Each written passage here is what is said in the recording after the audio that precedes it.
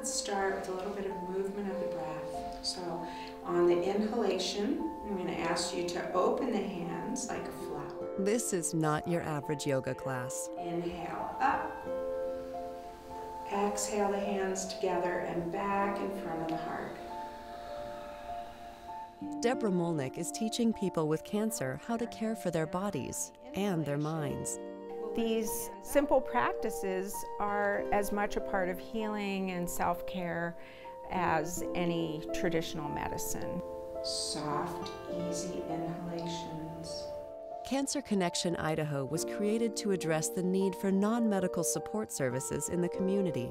Everybody knows how important high-quality medical care is to cancer patients, and Cancer Connection Idaho is an effort to bring to the Treasure Valley, commensurate with the high-quality cancer medical services that we have, similar services for the other aspects of our lives beyond medical, spiritual, emotional, and social.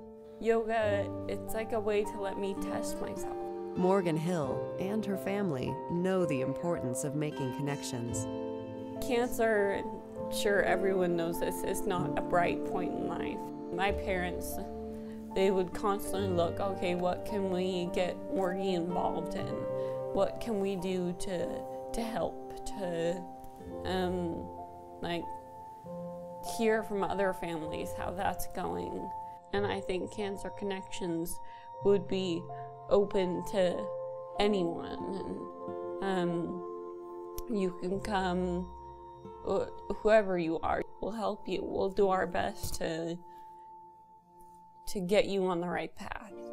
In addition to healthy lifestyle activities like yoga, Cancer Connection Idaho will offer nutrition programs, kids and teens events, support groups, and events focused on end-of-life issues.